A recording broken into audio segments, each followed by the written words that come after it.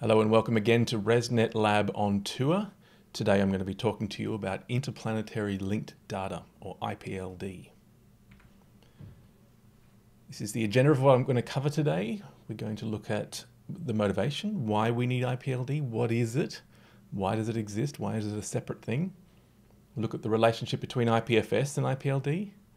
We're going to look at some fundamental concepts, so we're going to dig in a bit to graphs of linked data, and then we'll talk about Merkle DAGs and Merkle roots, explain some of these terms, and we'll talk about links because they really are at the heart of IPLD. Then we'll move beyond file data as we've conceptualized it in IPFS and see what else we can do with IPLD, because IPFS is typically thought about as being file data, but IPLD actually has a lot of power in it that moves way beyond file data.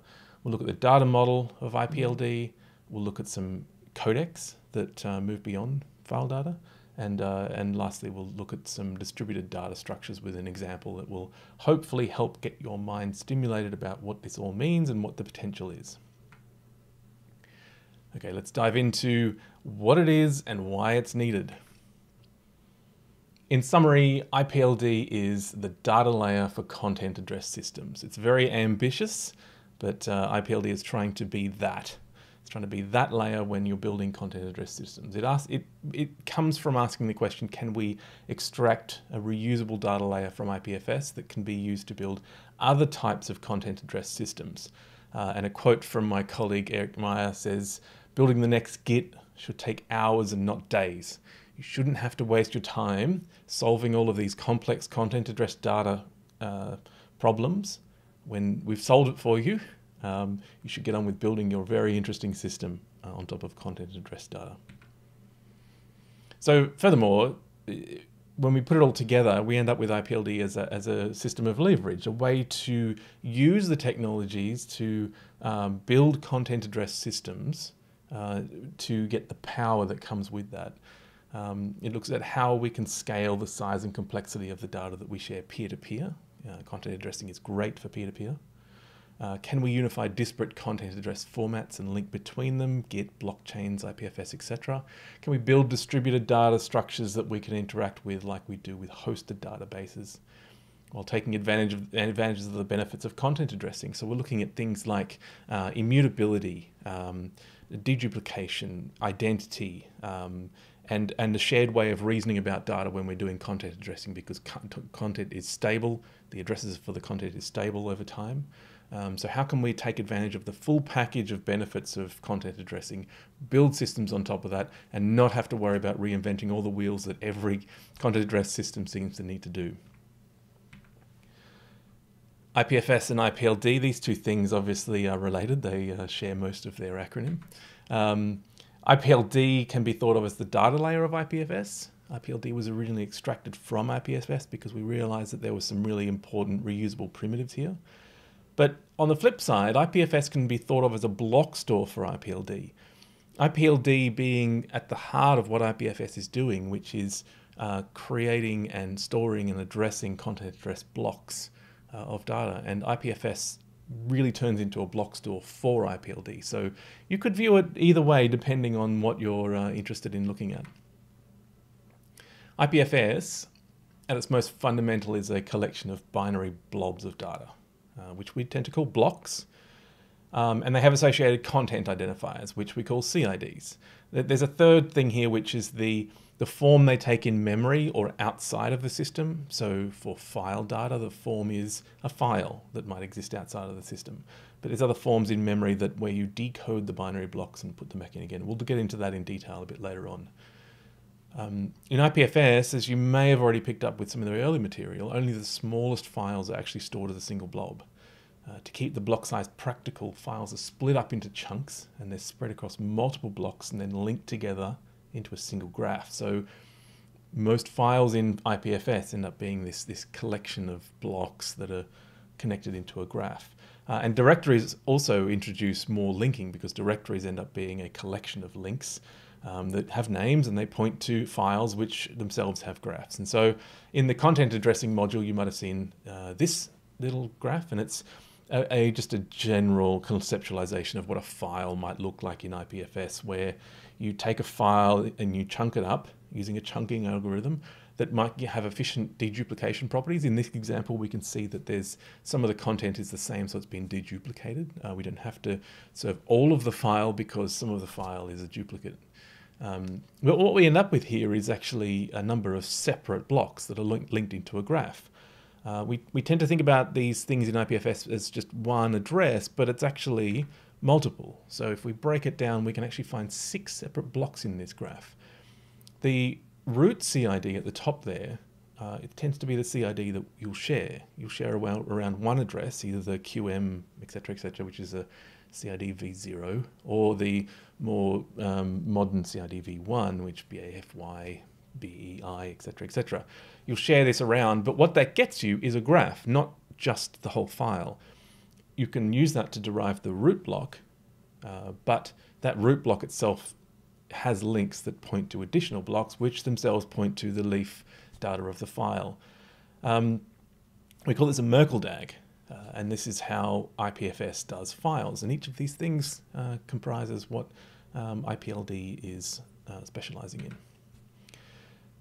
Fundamental concepts of IPLD, and really this is about links and graphs. Now recall Merkle DAG from the content addressing module. This is Merkle is a term you'll hear again and again in the content address world. Recall that a DAG is a directed acyclic graph, and there's a picture on the screen there that it's got a graph of nodes, and it's got arrows indicating that it's directional, and it only goes in one direction. You can have graphs that are bidirectional, but when you're content addressing, you're dealing with hashes that are only one way. You can't go back, you can't link back in time with hashing. Forward in time with hashing, you have to go backward in time. So you end up with this directionality in your graph, and also because of the properties of content addressing, you can't have cycles, and that's the same thing. You can't go forward in time with hashes. You can't hash content that doesn't yet exist. So you have these one-way graphs. Ralph Merkle, where the name Merkle comes from, he formalized this pattern in a patent in 1979, and we've been building on this ever since, to the point where we're now building in economic systems using blockchains and Merkle graphs. So the foundation, you can think of it as content that is being hashed may also contain hash digests of other content. So when you're hashing a bit of content, that hash, the content itself may include a hash of some other content. That's your graph building, where you are pointing to a different piece of content. And by doing that, the parent hash of the data that contains other hashes, you're actually authenticating the content that it's linked to. And you're including it in the tree. That's why you can have things like a blockchain block that is just a simple hash, but it's actually made up of thousands of additional hashes in a graph-like structure. It's the same with Git, which we're going to look at as an example of how this works, because Git is a fantastic example because most programmers are familiar with the basics of Git. This is what it looks like internally from a hash-linked perspective. Everything in Git is hash-linked, except for some of the named things like tags and branches. But your file data is all hashed. Each file has a hash, and it just gets created as a blob. And then those hashes are then bubbled up into these tree structures, where you'll have the tree as a directory, and that's a list of these blob hashes. And that tree structure is then further either embedded in additional tree structures or bubbles all the way up to the commit. And the commit itself contains that hash, but it also contains a lot of other things like the author and timestamp, committer and timestamp, a message, and also a parent link, which takes you back in time. So one of the things I want to highlight here is, if you're familiar at all with Merkle trees, common term is Merkle trees, and Merkle trees are usually used to mean a tree of hashes, just strictly hashes, where you've got data down the bottom layer, you chunk that up and you hash and you append the hashes and then you hash that, etc., all the way to form a strict tree. Now, the definition Merkle tree is it's not strictly that necessarily. We tend to use Merkle DAG because it suggests more flexibility. But these Merkle structures don't just have data at the base. They can have additional metadata and additional rich data all the way through the structure. And what's interesting is when it bubbles up to the top here is when it is when we can start addressing larger content. Now, content addressing, immutability, yes, but you can have mutability with content address data structures, as with Git. You mutate your Git directory over time. But what that means is your hashes then bubble up to the top, and you get new hashes each time you change things. So in the example on the screen here, I've got a tree, a DAG, that I've mutated with some operations. I've added some, removed some. A lot of the content is the same. So many of these hashes will be the same for the content there, and their parents' hashes will be the same all the way up. But then you get to a point where you start changing things, and those changes intersect with non-changing bits, and we end up with a different root and a lot of different intermediate pieces in between this graph. And this is a typical pattern for mutating content address data. And what you end up with is essentially a way of snapshotting. So if I keep all of the pieces around between these two mutations, I can actually step back in time. And if you think about Git, that's exactly what Git's doing. So let's break this Git example down a tiny bit. Now I'm going to use the term Merkle roots here. And a root in the context of Git is your commit hash or commit char. And that's the thing you tend to pass around when you make a commit. You've got the little string. There's a SHA-1, soon to be SHA-2, 256, but it's a little string of a hash digest. Now, in the Git example I've got on the screen here, very simplistic, starts off on the right there with a single commit with a flat directory containing 4 files. Those 4 files are hashed. They are then listed up into the tree object, which is just the list of 4 hashes. That object then is hashed and then included in the root, which we will call the commit, as the tree. And the tree is just a hash string. There's a parent, which is nothing when you start a Git repo from the beginning, because there's no parent commit. A message and a timestamp, author, committer, and then you commit this and Git will create this little structure for you and you get back this hash. Then you do some changes. Let's say you add 2 more files to your directory. So in this example, the 4 files that were there haven't changed. They're still the same hashes for those files, but we've added 2 more, so we had to make a new tree object and place those 2 additional hashes in there along with the existing 4. Then we've made a new commit. That commit is going to have a new hash because not only is the tree hash different because it contains these 2 new things, but the timestamps are different. And the message is probably different. And now that we've got an existing commit in our repo, the parent hash will be the hash of the previous commit. And in this way, we create a fully linked graph through time. So not only can we navigate down to the current snapshot, but we can navigate back in time to previous commits and down into their snapshot. Likewise, if we go and do a bit more complex operation, let's say we delete a couple of files and pull a couple of files up into a new directory or push some other ones down into a subdirectory. Then we get these 2 tree objects. One of them contains the other. So you can see one tree object just has a list of hashes. The parent tree object has a list of hashes and also the hash of the directory. That goes up into a commit, which itself links to the previous commit. And then we've got our new commit hash. And if we just isolate that, say we just care about the latest version, I want to check out this particular commit. Git says, okay, well, I can ignore the history, just want to check out the current one. And you can see we've added a bunch of new files, but we're still referencing 3 of the original files from the original commit. They're still the same hashes, still the same files. We've removed a couple, we've shuffled a couple around, we pulled one up into a directory. This is how Git works, and this is a Merkle DAG. This is a hash linked data structure, fully hashed, the latest commit. It will authenticate every part of this tree because the hashes include the objects include hashes of all the other parts. So this is fundamentally how Merkle DAGs work. Now IPLD works the same way, but we take the concept of links and we formalize it so we can make a reusable system that can address more than just Git. We can actually address different kinds of systems. So Git is an isolated system. It lives on its own ecosystem. When you have a Git hash, you know you're working with Git. It lives inside Git. IPLD is trying to be a bit more ambitious than that and say, well, there's a hash here, but it's a Git hash, and it uses this hash function, and it's over here. So you can actually link multiple content address systems together with IPLD. And CIDs really are at the heart of this. So you may recall from the content addressing unit, there was a slide on content addressing on CIDs. This is a summary of that content, but CIDs are essentially hashes, just like Git hashes, with descriptions. They tell you the hash function that was used as well as the codec that can be used to interpret the binary data being linked to. So it's a hash plus additional things. The hash digest is represented as something we call a multi-hash, and that is a way of identifying the hash function and the length of the digest. And you can see on the bottom right there, the multi-hash is in blue. It's got a prefix that tells you the length and the hash function used.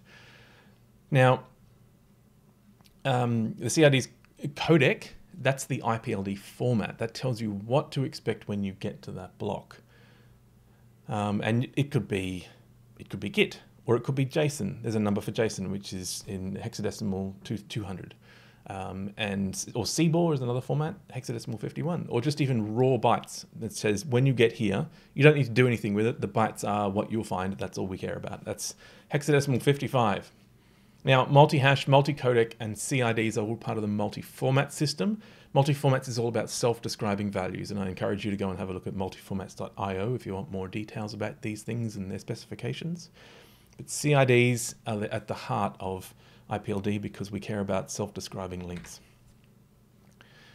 CIDs are the native format of link format of IPLD, and it distinguishes it from a simple data representation system like Git, or Bitcoin, or BitTorrent, etc. Most serialization formats, data serialization formats like JSON and CBOR, and others, protobufs, etc., they don't have a native way of representing links to content address data. They don't have a native way of representing a hash. Now you can do it because hashes can be strings or they can be binary. They're just bytes. You can do that. There's no formal way of saying this is a link to a piece of data. You have to build that into your system. IPLD brings its own formats, so data formats that represent CIDs natively, so that when you decode, the CIDs emerge out of that data because they are encoded directly into the data. But you can also use IPLD as a lens to view other content-addressed data formats, such as Git. And when you use an IPLD codec to decode Git or Bitcoin, etc., we can actually derive CIDs that say this is a Bitcoin format block and it uses this hash function, because we know that from the Bitcoin system, because it's an isolated system. So you could link across to Git or Bitcoin formats using CIDs, and you would get there, but then you're sort of stuck in that ecosystem. Beyond file data with IPLD. Now we've been thinking a lot about file data with IPFS. We need to get beyond file data because the power of IPLD is not in file data, it's in the complex linked data structures. So the primary IPLD codec that IPFS uses for files and directories is called DAG-PB. PB for protobuf. It's a dedicated protobuf schema for representing an array of named links and also a binary blob of data. That's all it does. On top of that, IPFS will decode that binary blob in some cases to derive metadata about files. So all of the things that you care about with files can be also encoded in this thing. It's a very file-specific format. It's useful. It works for file, works great. Most of the content in IPFS is using DAG-PB, but it's strictly for files. So with file data, you have fixed layouts and additional metadata properties to represent data structures, directory structures, and what you care about with files. What else do we want beyond that? Well, we want to know if we can address and organize complex and large data structures with IPLD blocks without having to make everything a file. I don't want to have to put my arbitrary metadata into a JSON file and then encode it into IPFS if that data could itself just live natively in the data that I encode. So let's untangle that a little bit as we go on. At the core of IPLD is the data model. This is the way that we represent forms of data in memory. And it's through which codecs transform that memory to and from the bytes. So the data model is the formalization of the way we represent data consistently across all codecs in memory. And this includes IPLD native formats and also Git and Bitcoin and the rest of them. Data model is very familiar. It includes booleans, strings, ints, floats, nulls, arrays, and maps, just like JSON. It's actually really useful to think of the data model as the JSON data model, but it also includes bytes and links. JSON doesn't include bytes natively, and it certainly doesn't include links. In the data model for IPLD, we include these things as well. Now, beyond DAG-PB, two additional formats that currently exist in IPLD, and there will be more, that use the data model in a flexible way, not this fixed schema way, are DAG-JSON, which is based on JSON, but it has special forms inside it to deal with links and bytes. I can show you that a little bit in a minute. And DAG-CBOR. CBOR is a great format because it's actually really efficient, efficient to create and use. It makes it much smaller than JSON. But we use CBOR with some strictness rules, and we add a tag to represent CIDs. So let's have a look at what this means. On the screen here, I've got this is JavaScript. It could be any language that supports IPLD. So in JavaScript, we've got an object. This is a map, and it's got string, int, float, a boolean, array, some bytes, and a link, which is a CID. So this is a native link type in memory in JavaScript. And say we want to encode it, let's use DAG-JSON. This is what we'd do if you said to IPLD, I want to encode this as DAG-JSON. And the most interesting part of this, I think, is the bytes and links pieces, which are very particular forms of JSON that when they do a round trip will actually come out as the same forms because the DAG-JSON codec knows what to do with these things. It's also sorted. That's another thing to get determinism in the format. And on the screen, I've got it with spaces, so it's nicely printed so you can read it, but it's actually, there should be 0 spaces in there in between the tokens in DAG-JSON. So I've just formatted it nicely for you to view on screen. DAG-CBOR is much more interesting because it's the system we recommend for building any new system on top of IPLD. Filecoin, interestingly enough, uses DAG-CBOR for its entire chain. So we're talking about terabytes of data being created regularly for Filecoin chain management with DAG-CBOR. CBOR is similar to JSON, but it supports many more data types, and it's a binary format, so it's very efficient.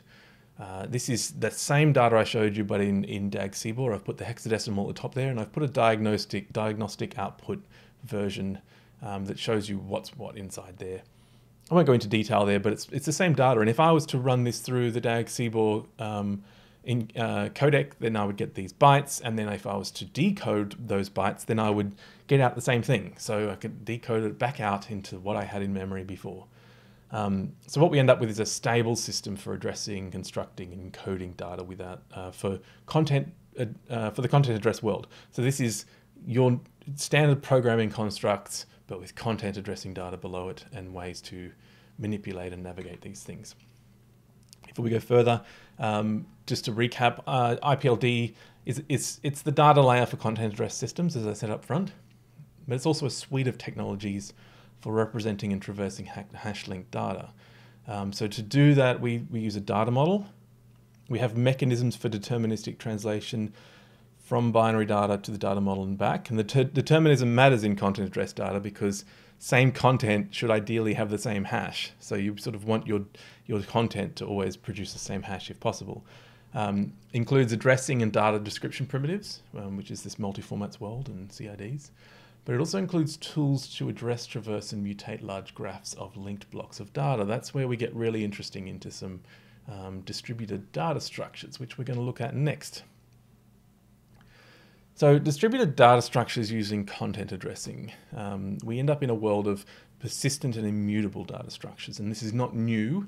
The functional programming world leans heavily on the same concept. So you can look through just the standard libraries of Scala, Clojure, Haskell, etc. They're full of data structures that translate almost directly into the distributed content address world.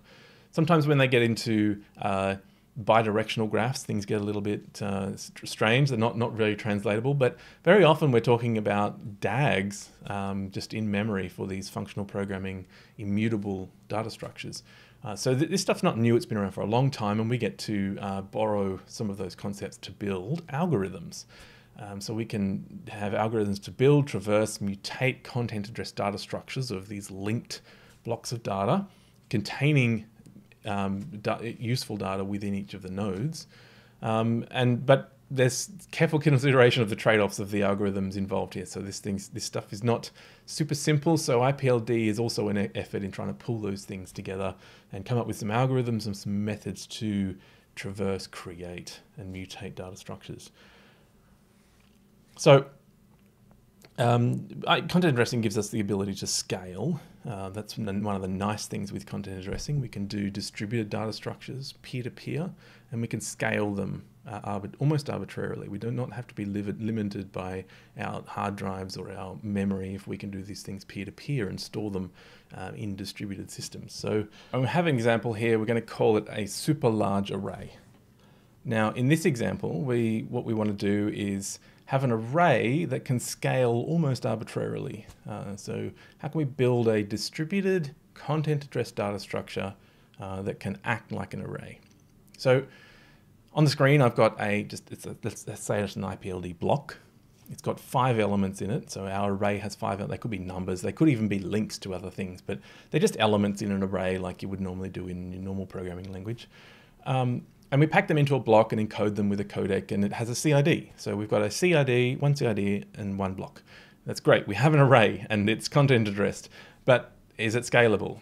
Well, let's say that we have a maximum block size and we can only fit 5 of these things into a block. So if we want to add an additional thing into our block, we bust the limit that we've set for ourselves. So what do we do if we reach our limits? Well, what we can do is create a graph. So let's add 3 more elements here, and let's link them together with a parent. Now I'm going to call these different layers heights. At the bottom, the leaf layer, we're going to call it height 1, and at the top layer, we're going to call it height 2. Now height 2 also contains an array, but it's an array of links this time.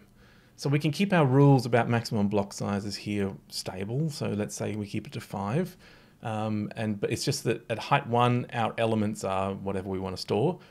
And above height 1, they are links to the things below. So we're creating a very standard tree structure here. So we've got 3 different blocks, 3 distinct CIDs. 2 of them are leaf nodes containing the data we care about. And there's one root at the top there. So with the CID of the root will get us to all of the elements in the array. We'll look at how in a minute. But let's say we want to keep on growing. What do we do? Well, this data structure if we keep our rule of 5, we can actually address up to 25 elements, and we end up with 5 leaf nodes and a single root that points down to the leaf nodes.